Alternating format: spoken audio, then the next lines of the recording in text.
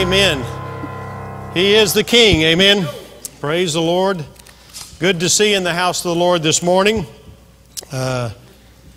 Just in case you weren't aware, most of you do, that Brother Joe and Phil and Bill and Charity and Christy and Camille's mom had the funeral service in San Angelo on Friday. Of course, last Sunday we had the memorial here. And Brother Joe wanted me to mention on his behalf and on the family's behalf to thank you for your prayers and calls and texts and just your love and encouragement during this time. It means so much to him and the family, and also for the meal that everyone contributed to for the family after the memorial service. He wants me to say thank you from the bottom of his heart to you.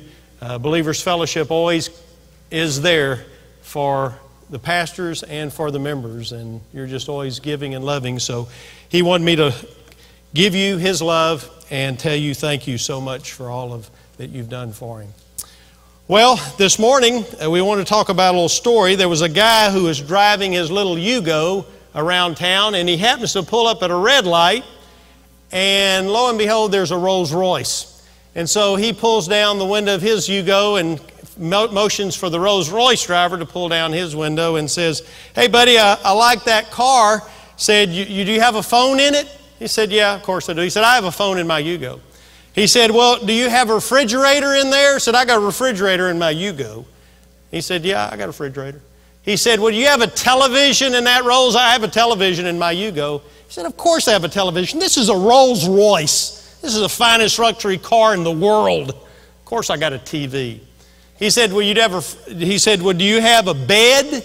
He said, "I have a bed in the back of my Yugo." Oh, the guy was frustrated. Oh, he couldn't stand it anymore because he didn't have one. And he didn't even answer. He just drove away from the red light. He drove straight to the Rolls Royce dealer, and $10,000 later, he had him a bed in the back of his Rolls Royce.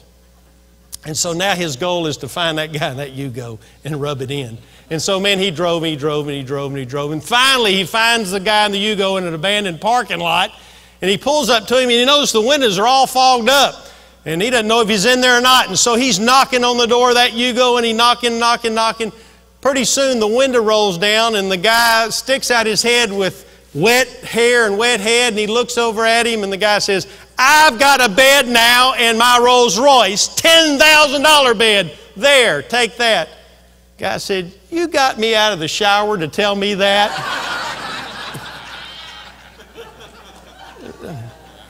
See, what we want in life sometimes just a little further away, and we never get it, do we? We think all of our pursuits, all of our endeavors are going to bring us happiness because we can get one more thing or one more deal, and there's somebody else got something just a little bit better. Makes what we have just seem nothing. And as we make our pursuits for 2015, we ought not be pursuing one more thing that somebody else doesn't have. We need to make our pursuits more holy and righteous than that. And that should be our surrender to the Lord. And so this morning, the question is, are you surrendering or hindering your life? Because this morning, I'd hasten to say that our actions are doing one of those two. They're either surrendering to the Lord, or they're hindering our life because there's really not another option. You know, I've always been amazed, and I don't know in the mind of God, the raising of hands that we do when we worship. Some of us choose to raise our hands when we worship, some don't. It doesn't matter. It matters where your heart is. But I've often thought that what a beautiful picture that when police and the Old West and anybody else wants you to surrender, they say, "Come out with your hands up." What a beautiful picture of surrender, and that when we worship and praise His name, that maybe that's the picture. I surrender to the Lord. This morning we will look at a few things of really what surrender is. We find this in a well-known passage in Romans chapter 12, verses 1 and 2, which most people know very well. The first thing you have to surrender is, to even become a Christian, is surrender your soul. The Bible says, "I urge you," which many believe to be one of the most tender pleas in the whole Bible. This one phrase, "I urge you." Thomas Constable said, it is the most tender plea in the entire Bible. It's such, if you study just that word urge, Paul's saying, man, please, I beg of you. It's not a command in the sense, but it is a command once he starts saying it, but before he says the command, he just urges them. And who does he urge? The brethren, Christians. By the mercies of God, because that's the only way we got saved anyway, by God's mercy. Mercy is not giving us what we deserved, because if we got what we deserved, we'd be found guilty by God. Wouldn't take much of a jury to find us guilty, because if you committed one sin, you're guilty. And so therefore we're guilty. We wouldn't have any defense. We'd just go straight to hell, because we were convicted of one sin, because if you've sinned once, you've sinned enough to not be perfect in God's eyes. But God, in His loving kindness and mercy, forgave us. He didn't give us what we deserved. He gave us grace through Christ, His death on the cross, His sacrificial death, that pardon of our sin. We were pardoned, forgiven of every sin that we had ever committed if we come to know Christ as our personal Lord and Savior. Now, a lot of people, they know about Jesus and they know about Jesus' death on the cross, and they have this concept that God, through Christ, forgave everybody. So everybody's saved. I mean, He pardoned sins. He died for all the sins of the world. This is true, but only those that receive His pardon. Only those who by faith put their trust and faith and commit their life to Him are saved. It's not the whole world gets saved just because Jesus died on the cross. Back in 1830, a man named George Wilson, who had been convicted of murder and was sentenced to be hanged, President Andrew Jackson, the president at that time, pardoned George Wilson. And George Wilson did something that had never been done before at that time, a quite amazing thing. He refused the pardon. And the U.S. government had no idea what to do. Do we make him go free? Do we make him leave? He's been pardoned by the President of the United States. They were so baffled that this case made it all the way to the Supreme Court of the United States of America. For the Supreme Court to rule, what do we do? And here was what they decided, and here was the quote by Chief Justice Marshall in 1830. Quote, "A pardon is a slip of paper, the value of which is determined by the acceptance of the person to be pardoned. If refused, it is no pardon. George Wilson must be hanged." And he was. Because a pardon is only a pardon if you receive it, according to the Supreme Court of the United States and according to God's Word. It's a pardon, but if it's not personally received, it is no longer a pardon. So if we never have surrendered our souls, the surrender process cannot continue anymore. That's the first step. A lot of people miss the first step. A lot of people have kind of snuck in stealth through the church and felt like, well, I'm in here now, I'm saved. Well, only saved is that you've given your life to Christ and surrendered your soul. The Bible talks about, what if a man gains the whole world and lose his own soul? What a life it is to surrender your soul for hell. But this is talking about surrendering your soul to Christ so that you can gain heaven. Have you surrendered your soul? Have you had that pardon personally in your life? Paul said, I urge you, brethren, those who had already surrendered their soul to Christ in salvation. The second thing is to surrender your body. Paul goes on to say to present your bodies a living, praise the Lord, not a dead sacrifice, but a living and holy sacrifice acceptable to God, which is your spiritual service of worship. He starts out with the word present, which in the Greek that can be translated present or also surrender. Surrender your bodies. In other words, here's my body. I've already surrendered my soul and salvation. Now I'm still in my body, and my body craves a lot of sinful things that it wants. It wants to behave a certain way. I've got to give that to Christ because my body, according to Scripture, is not my own. I've been bought with a price. So therefore, what I do with my body is not my own choice. I don't say, well, I think I feel like doing this or I feel like doing that. No, my body is supposed to be surrendered to the Lord. Now back then, they knew what sacrifices were, but all the sacrifices before this were dead sacrifices. To be a sacrifice, you had to die. But the Lord allows us to live and continue to sacrifice what we want for what God wants. Because that's the key. Our dreams, our desires, we sacrifice that to the Lord.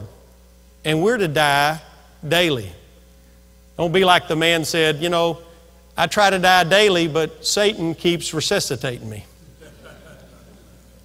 That's what Satan wants. He don't want you to die. He'll keep giving you mouth-to-mouth and resuscitation because he wants you to not die to self. He wants self to rule, to make all your decisions. He don't want you to sacrifice your body. He'll do all he can to keep you from living, or keep you living for self and not for God. Then he goes on, not only are you still living, but you do it holy. Now, holy, of course, means what you naturally think it means, without sin. But specifically, it has to do with setting something apart for a special purpose. That purpose being sinless and trying to live for Christ. Obviously, won't be completely sinless, but we will sin less. But in that, we are set apart for a purpose. Do you realize that? It's your body, it's holy, and it's set apart for God's purpose. God has a purpose for each of us. Now, some people are going to die, or they'll be on the rocking chair of the nursing home thinking, you know, I missed it. I missed it. But you didn't have to miss it, because God has a purpose for each of us, and in this purpose, we'll discover it once we say, you know, this isn't my body, this is God's body. God, what do you want to do with it? Because this isn't for my purpose, it's for your purpose. You know, none of us in this room said, you know what I'm going to do one day? I'd like to be born. That wasn't your call. All right, when I do born, I want to be born in the United States of America. Or I'd like to live here. You know, all that stuff is beyond our control. But God, in His infinite wisdom, said you're going to be born one day. And when you are, you're to surrender your soul and then surrender your body to be used for my purpose. You know, He also says here that it's acceptable. Another way to look at that word acceptable, it could be translated pleasing. It's pleasing to God. When you sacrifice your body for God's purpose, that's pleasing to God. That's acceptable to God. And then he says the word spiritual, which is really the Greek word logikos. You can hear our word in there, logical. It's your logical service. It is your reasonable service. Why does he use that word reasonable? Listen. For Jesus Christ to die on the cross, to give His life when He had no sin and never done anything wrong, and He to give His life for me, it's only reasonable for you and I to serve Him. That's only reasonable. Well, I don't know if I'm going to serve Him or not. That's not reasonable. You haven't grasped, you've got to go back to point one. You haven't understood point one. It's by God's mercy and grace that we were personally saved. See, a lot of times people don't want to serve the Lord because it's not personal. Oh, He died for the whole world. Well, that's not quite what excites me, like saying He did it for me. My sinfulness. Me. If I was the only one alive, He'd still done it for me. That kind of brings it home. To say, you know what? My service is only logical or reasonable.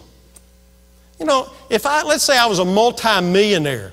Let's say I had $10 million and I cashed it all in, just enough for me to buy a little one-bedroom apartment and have just enough to just barely get by on with bread and water. And all the rest of the millions of dollars I gave to you. Said, this is all yours. I'm just going to live like a pauper. Here, this is all for you. And then I said, oh yeah, is there a way you could come by and mow my yard once a week? Absolutely not.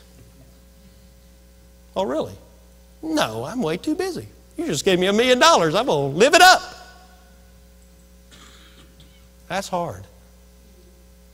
I asked you to mow my yard. I just gave you all my money. And that's too much to ask? Wouldn't that be reasonable for me to ask you just to do that?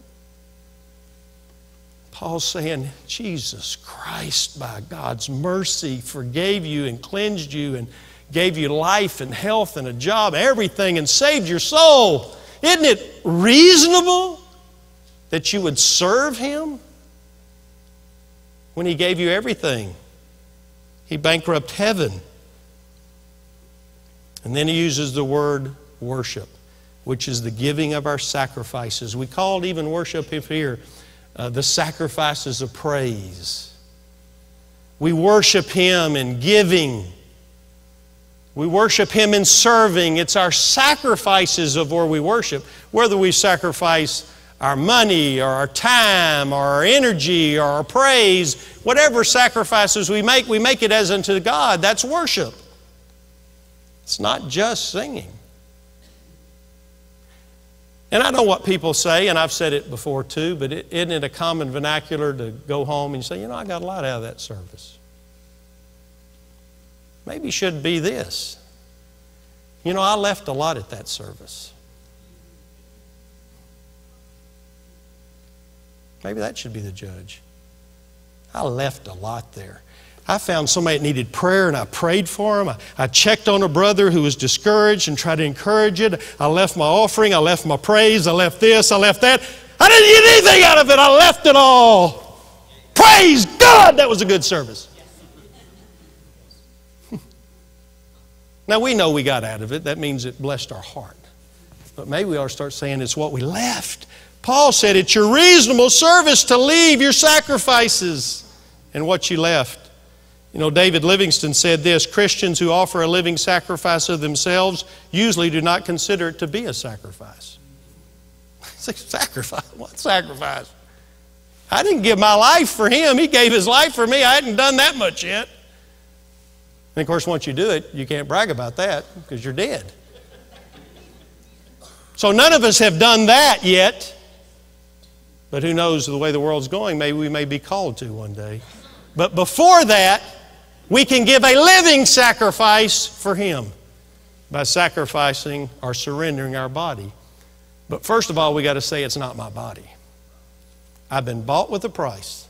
Therefore, glorify God in your body. So if I don't own it and He owns it, then He deserves my sacrifices unto Him. And then we must surrender our mind. Not only our soul, not only our body, we've got to surrender our mind. And do not be conformed to this world, but be transformed by the renewing of your mind. The first word he talks about is conformed. It's a pattern. It's a mold. Matter of fact, I like how Phillips translates it. He said, don't let the world around you squeeze you into its mold. A lot of ladies have little molds that you can make a cake in, a heart-shaped mold or a butterfly-shaped mold. And whatever the mold is, when you get through, that's what the cake is shaped like. You pour the batter so that the batter conforms to the mold, so that when you take it out of the oven, it looks just like the mold. This world wants us to look, talk, dress, respond, reply like them. And so the world is always squeezing you in to where you'll look just like them. That's what its goal is. But we should not be conformed to this world. There was a candid camera deal. Many of you are familiar with that. Candid camera was a show when we grew up, and what they did, it was staged. They had hidden cameras placed everywhere, and everybody but usually one person who wasn't in on it was the victim. Everybody else knew about it and was part of the set and was part of the TV crew that was filming it. Well, the TV cameras were set up in an elevator.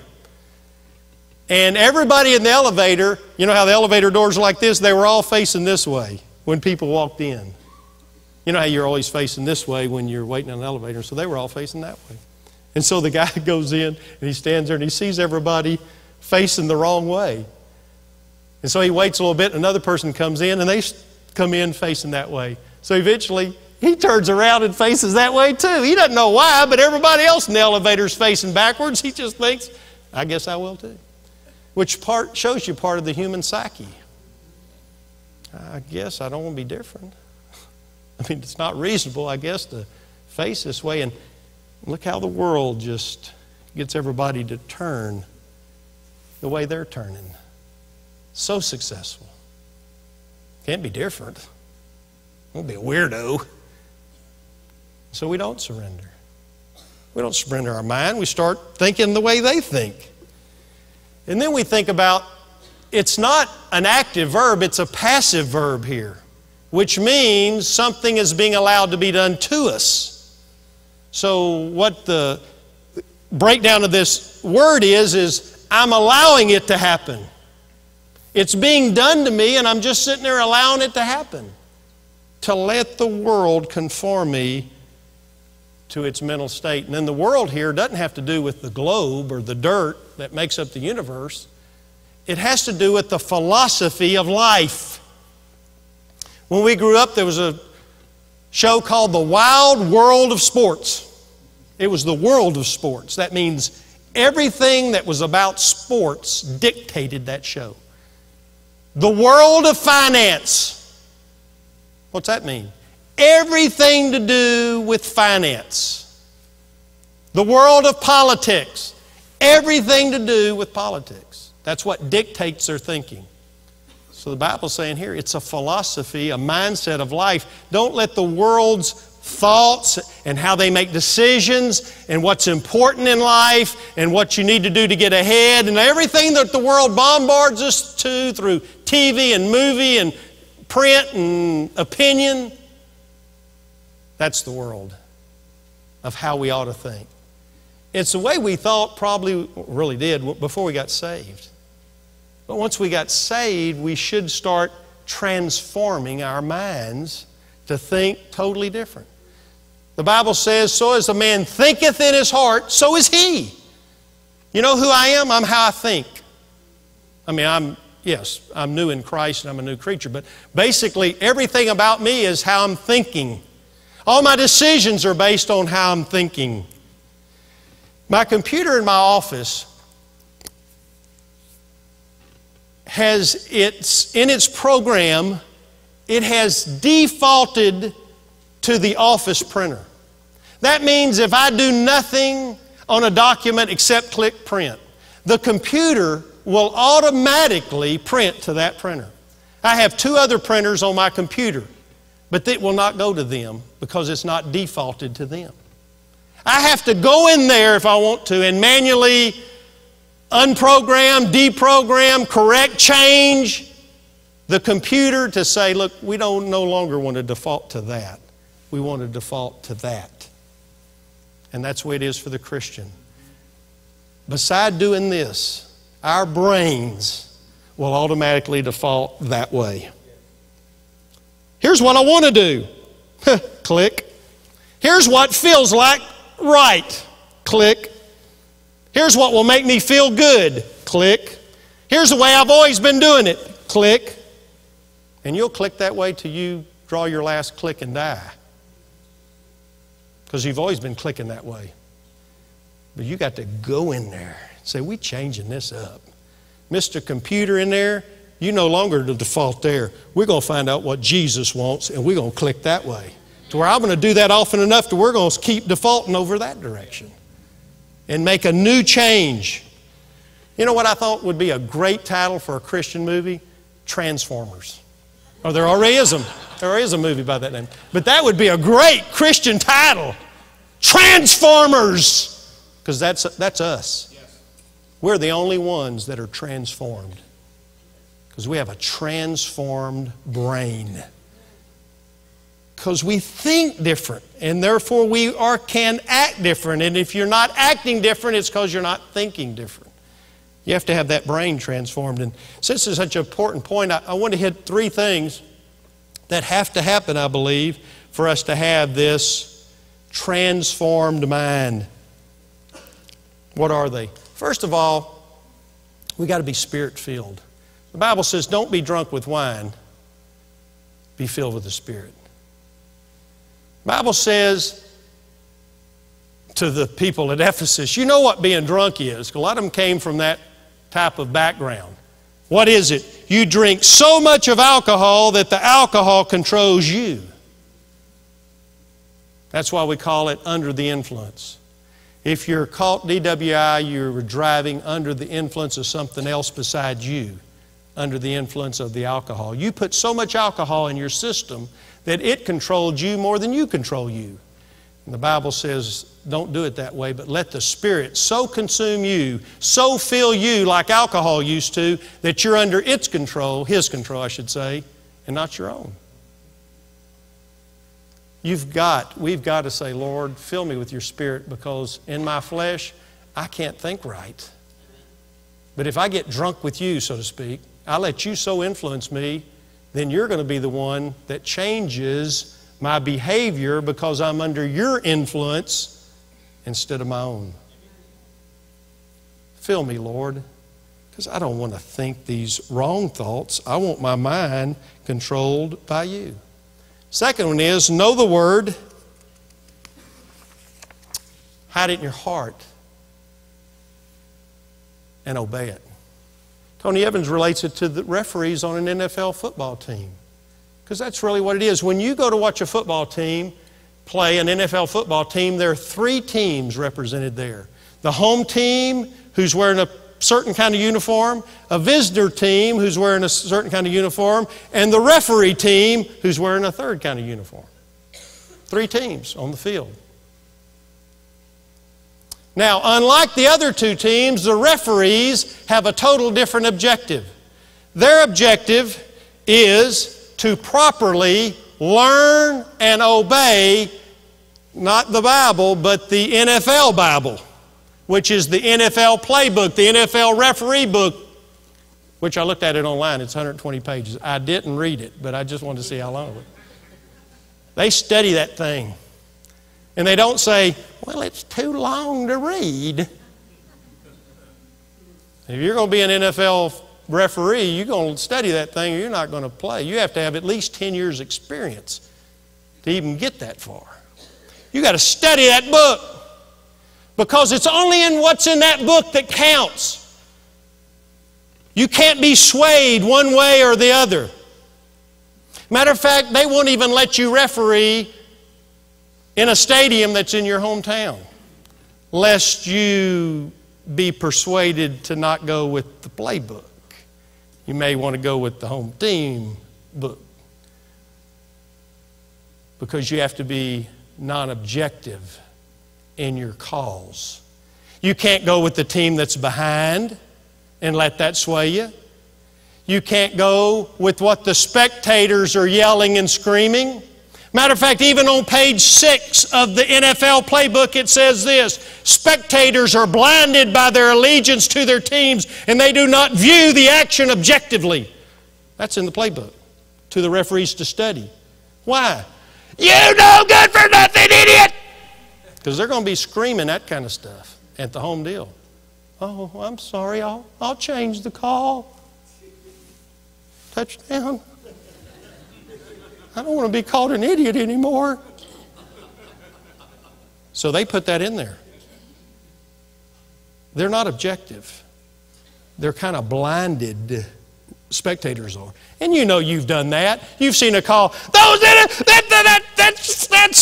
was a touchdown. And you've seen the other team do exactly that, and you didn't say a word. You thought that was a good call when he did it on the other side. You know we do that. We're not objective. But a referee has to be objective, because a referee has to learn. I cannot seek to please that team, the spectators. I am here for one reason: to please the NFL and the commissioner, and that's it.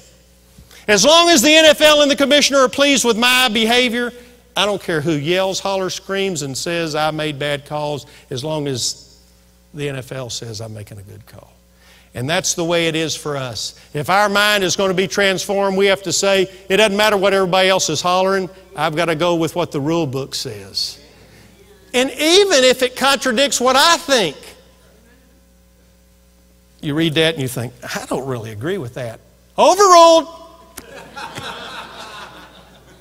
Read Judges. Those people were in chaos. Read the book of Judges. Those people were messed up. Twice it says in the book of Judges, and they did what was pleasing in their own eyes. They did what was right in their own eyes. Twice it says that. That was where they messed up. They didn't read the rule book and say, here's what we've got to do by faith. Here's what we've got to do even when we have to surrender. Here's what we've got to do even if they don't like it. They said, you know what we're going to do? We're just going to do what pleases us. And what doesn't please us, we're not going to do. And that doesn't work. Even if an NFL referee is challenged,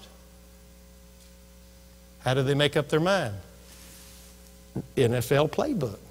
They look at it one more time and it's always judged on what the playbook says.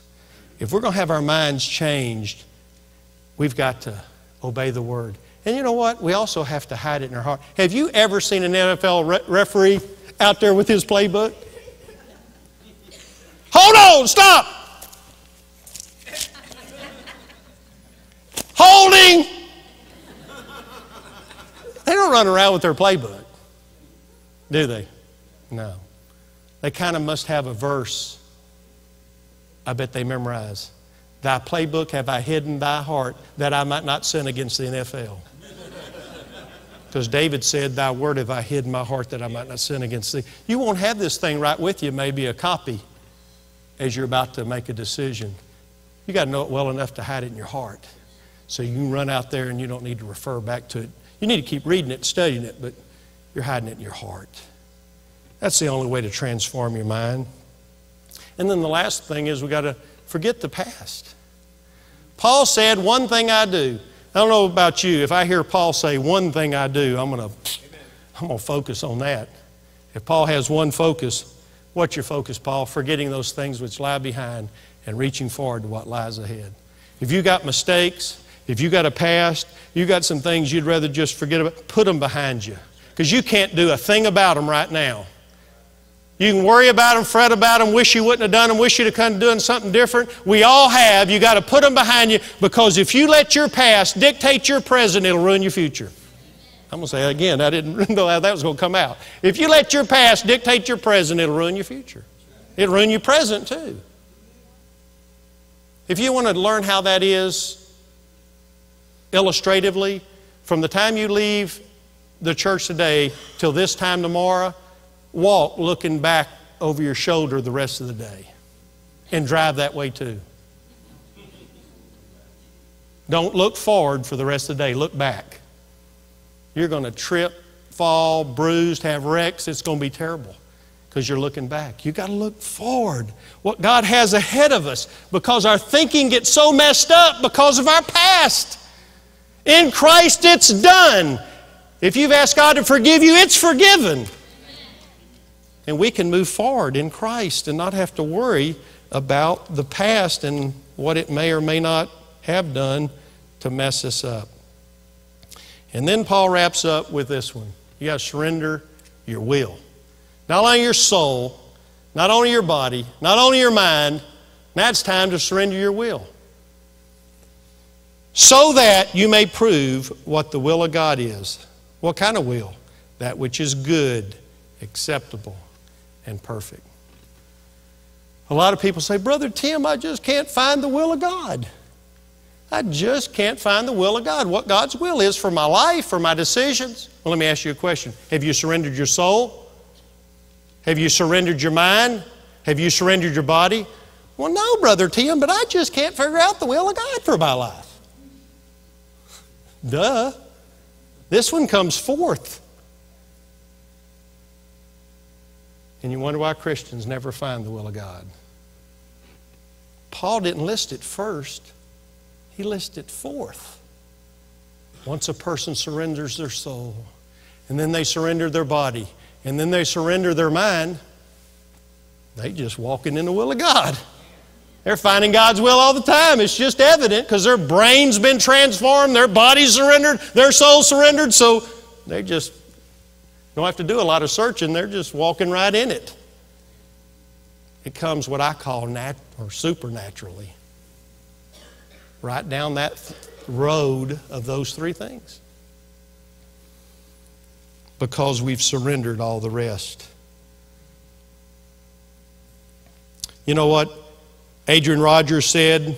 God would choose something for you that you would choose for yourself if you had enough sense to choose it.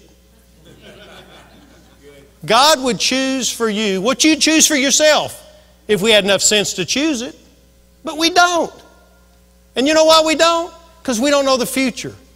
If you knew the future, even 2 months from now, well, how that would change your decisions.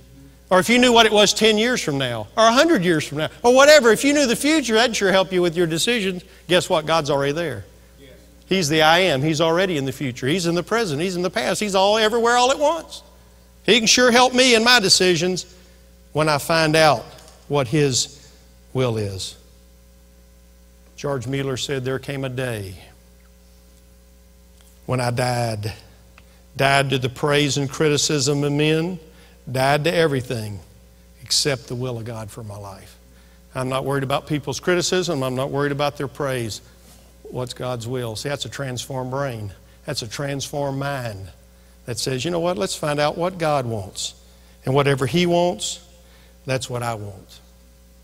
And you know, you may be saying, Brother Tim, I've been surrendering. I've surrendered my soul. I've surrendered my body. I've surrendered my mind. But Brother Tim, right now what I'm seeing in my life doesn't look like good. It doesn't look acceptable. It doesn't look perfect. Matter of fact, it looks kind of bad. And I am doing those things. There was a man once who had a dream. And in that dream, he was talking to God. And he said, God, where are you in my life? I've surrendered my soul. I've surrendered my mind. I've surrendered my will. I've surrendered everything. And everything around me doesn't look good. Where are you? And God said to him in that dream, what do you have around you? He said, well, I have a fern plant over here and I got a bamboo tree over here. He said, remember when you planted them both? He said, when you planted that fern, immediately it started growing, and it grew a little bit every day till today, a year later or 5 years later, it's a foot tall. You saw the growth steady.